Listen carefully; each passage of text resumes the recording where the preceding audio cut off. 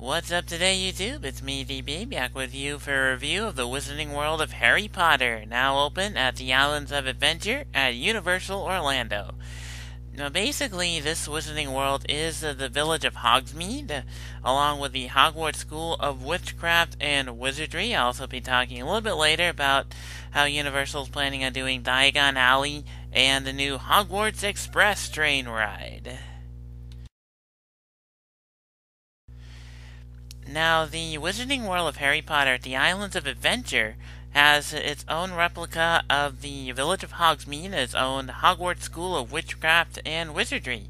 I had a chance to get into the Hogwarts School, although I didn't take the Forbidden Journey ride, and it was still pretty cool.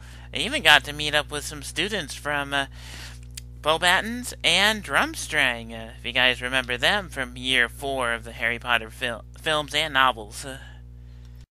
Now, this village of Hogsmeade had something that's very unique.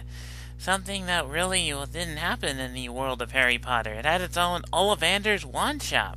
That's right, not only could you buy your own wand, but once you enter into the small little shop, if you are selected, then you'll get to test out 2 or 3 wands just like Harry did during the first film. But don't forget, the wand chooses the wizard. Another cool thing about the Wizarding World of Harry Potter is that you get to try authentic wizard's treats, such as butterbeers and chocolate frogs. But don't worry, you don't have to catch the chocolate frogs, and you still get a cool card. Unfortunately, as you see here, I got Salazar Slytherin, which, as you know, was named for the Slytherin house, and that started the whole you-know-who / Lord Voldemort backup story. And there's also tons of other stuff that you can buy and look at too. Things such as you can buy a shirt from Filch's store of confiscated goods or something like that. Or you can even check out a display of Gilderoy Lockhart's books. And, of course, the balls used in Quidditch are what you see here. Unfortunately, the Golden Snitch, though, is not here. But you can also check a look at the most moving pictures too, and they're pretty authentic.